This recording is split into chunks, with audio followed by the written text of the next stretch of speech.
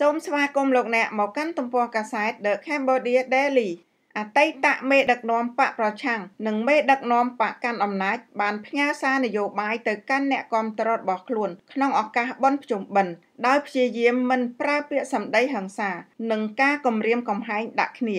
លោកហ៊ុនសែនបានបង្ហោះសារពីប្រទេសជប៉ុនមកថាភ្ជុំបិណ្ឌឆ្នាំនេះលោកបានផ្ដល់កាដូពីរដល់ពលរដ្ឋជាពិសេសគឺកម្មកររោងចក្រដោយបានបញ្ចេញឡានក្រុងសាធារណៈជាង200គ្រឿងរបស់សាលាក្រុងភ្នំពេញដឹកពួកគេទៅលេងស្រុកកំណើតដោយឥតគិតថ្លៃអំឡុងបុណ្យភ្ជុំបិណ្ឌហើយទី2រៀបចំឲ្យកម្មកររោងចក្រទទួលបានប្រាក់ឈ្នួលច្រើនជាងឆ្នាំមុនរួមទាំងបើកប្រាក់ខែកន្លះខែម្ដងជូនកម្មករចំណែកអតីតប្រធានគណៈបកសង្គ្រោះជាតិលោកសំរងស៊ី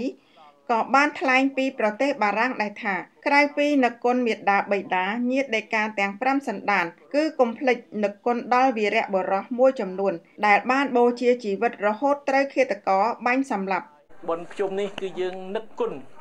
គុណដល់អ្នកដែលមានគុណគឺមាតាបិតាជីដូនជីតា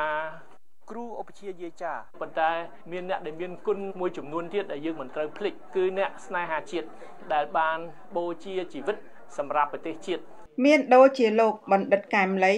លោកឈុតវិធីលោកជាវិជា